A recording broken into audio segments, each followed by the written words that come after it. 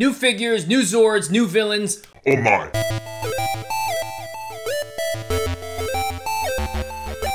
What's up everybody? My name is Robbie, and you are watching Geek Levelation. Welcome back if you're new to the channel. Today we're going to be talking about Hasbro Pulse Fan First Friday, which happened at 11 a.m. today. Before we dive in, make sure that you like this video and subscribe to the channel if you want to keep up with all of this Power Ranger and Super Sentai news. And also don't forget my Ultrazord Funko Pop giveaway. At 5,000 subscribers, I will be giving this away, so you have to make sure that you're subscribed to the channel. So now, diving in, the first few announcements weren't really announcements, they were more like the actual physical reveals of things that we learned from the last Fan First Friday. Because during the last Fan First Friday, we learned about the Versus 2-packs, which was gonna be the A Squad versus B Squad Blue Ranger. So we got to see what those are gonna look like, what A and B Squad Blue are going to look like. And to be honest, they actually look pretty good. I think that the Sky head sculpt doesn't look too bad. It's definitely not the worst one I've ever seen, because we absolutely all know what the worst one is. Then we got to take a look at the next Versus 2-pack, which is Andros versus Astronema.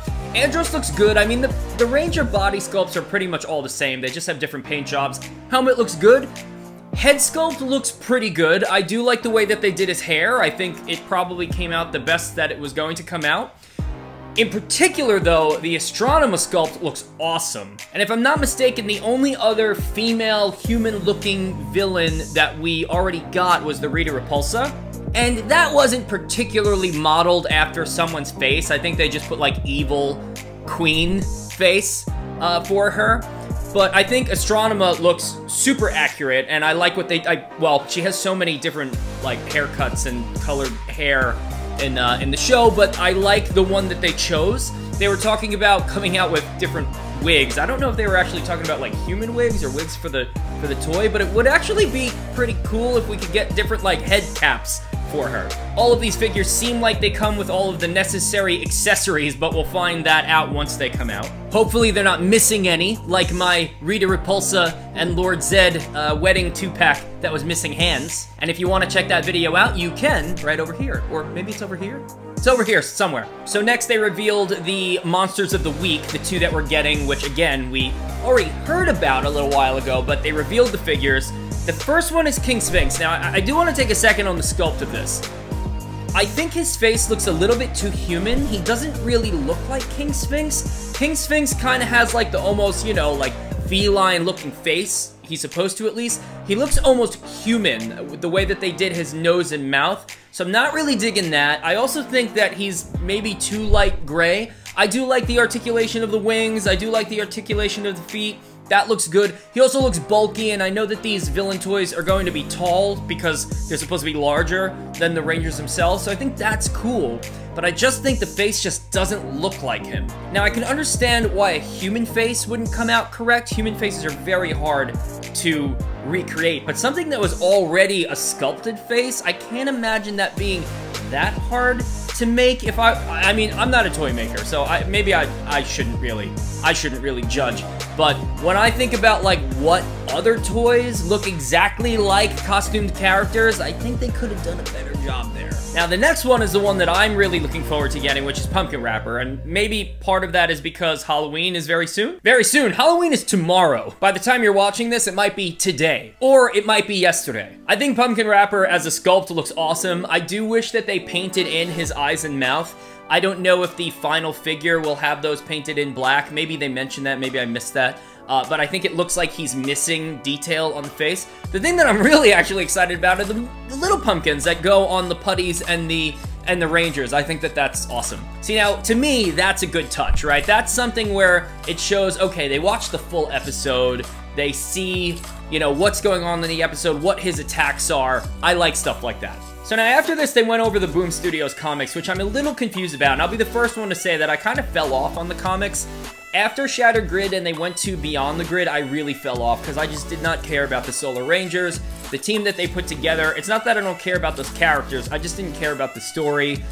You know, I kind of picked it back up when we did Power Rangers vs. Turtles. I didn't read all of it, but basically since the original Boom Studios comic and Go-Go Power Rangers have now both ended, they're coming out with 2 new series. I'll be honest, I don't think that I'm gonna pick those up. I'm most likely not, unless they're coming out with some really cool covers. Like, part of, I would say half or 80, maybe 90% of the reason why I collected the Boom Studios ones at all, for two reasons. One of them initially was just because I love the retro covers. I love the, the Zack Footloose cover, I love the Goonies cover, I love the No Doubt cover, I love all of those. And then I started reading those more because I liked going after Mighty Morphin directly. So now around this point in the video, they did kind of like a look change and they went into Dino Fury. And if you've watched my videos before, you know I will be the first to say that Real Soldier was not as good as I was really hoping it to be. And we're going back to Dino real quick here in America. So now with that being said, they announced like the standard line of 6-inch figures. We got the main three, red, pink, and blue, and they gave them, now this is something that I don't love it when toy lines do this, but they gave them made-up weapons. I don't know, I'm just the type of person, it's like, I don't need made-up weapons, because they're not actually in the show. I was like that even when I was a little kid. Like, I didn't like it when you bought a figure and it had all these accessories that just weren't real or weren't actually in the show, the story, the movie, whatever it was. I don't know, you may like that. Let me know in the comments, do you dig that type of stuff? Because I don't. So not only are they releasing the 3 original red, pink, and blue, but we're also getting a villain, Boom Tower, they're calling him. Which in Real Soldier, he basically shoots bombs. Can you say bombs in a YouTube video? I don't know. So now what's interesting about these 6-inch figures is they come with a power key, and the power key then goes to the new Dino Fury Morpher, which they do show. They show kind of like a prototype version of it. And it's the Hasbro version of the original Real Soul Changer that I did a video on. You could watch it by clicking above. It looks very much like the original Sentai toy. I'm sure that they did their own thing to it. It seems like it has its own sound effects that the Japanese version didn't have. The keys look a little worse. They don't flip open like the Japanese ones do, but these evidently go straight into the new Zord, which I'll get to in a sec. But yeah, they definitely look like the more children's toy version of the Japanese key. Now this is something that I thought originally I wasn't gonna like, but I actually kind of dig it because it reminds me of old retro Ninja Turtles toys, where they're called Battle Attackers, and it also reminds me of like the old Karate Chop action Mighty Morphin figures where, yeah, I don't know how you make it happen, but they do like a, you can't see what I'm doing, but I'm doing like this like aerobic like sidekick. They do these little sidekicks so that, some type of action they're doing. And again, not a toy that I would most likely buy, but for kids, those are definitely cool because I loved the Karate Chop and kick ones when I was a kid. So now here's something I totally wasn't expecting, and that's how the new Dino Fury Megazord looks. It looks great. And in Real Soldier, if you watched it, the Tyrannosaurus, red Tyrannosaurus looking mecha running around is Tiramigo. They're calling this Megazord the T-Rex Champion Zord. And it honestly looks really awesome. The pictures that they show, which you'll see right now, they look really detailed. Surprisingly really detailed, and what I like that they're doing, which I think they did with the Zeo Megazord, is they're giving them better articulation, so they're not just like literal boxy robots where their arms just kind of go in one direction. They are making them look kind of more like the suit actor in the suit. So I like that. I think that that looks really good. And then they show the rest of the Zords, like the combining Zords. I don't know what they're calling all of them, but you got like the, Triceratopsy looking Zord with the gigantic sword. I don't know what they call, he's like the one with the spikes. I forgot what they call him, but all of those Zords look super detailed. Actually, more detailed. Maybe it's because they're all gray and I could see all the details and they're not like covered with paint, but they look more detailed than in some of like the show shots that I've seen.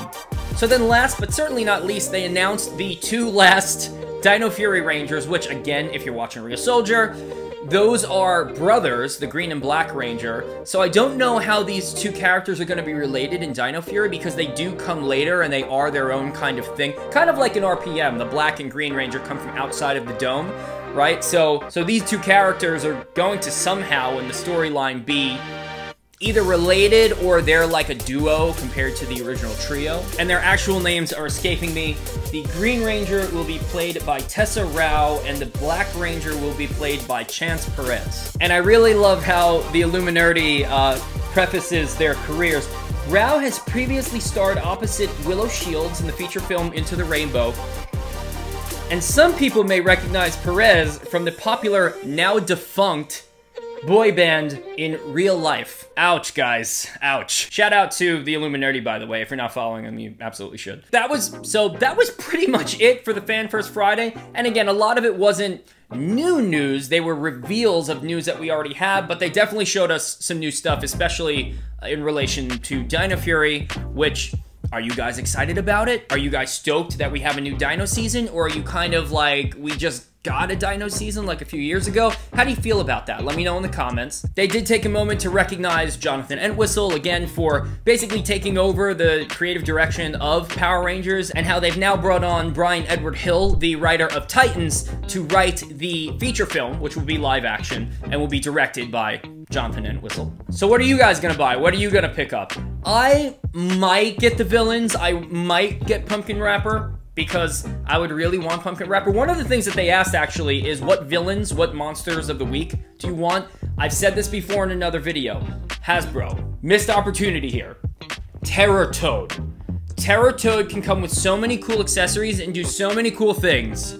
One of my favorite villains. It's the first episode I've ever seen. It also creeps me the heck out, because I have this weird fear of being eaten. But that's besides the point. Terror Toad. Make it happen. But that's it. If you like this video, make sure that you subscribe to the channel. Again, I'm doing my Funko Pop Ultrazord giveaway at 5,000 subscribers. Also, you could follow me on social media. My Facebook still is not working. And oh, tomorrow or today or yesterday, whenever Halloween is compared to when you're watching this video, I either hope you have a good time, I hope you had a great time, I hope you were safe and you didn't... Well, maybe if you're going trick-or-treating, just be safe, you know, we still got a social distance. So be good, be safe, and may the power protect you. Happy Halloween, guys.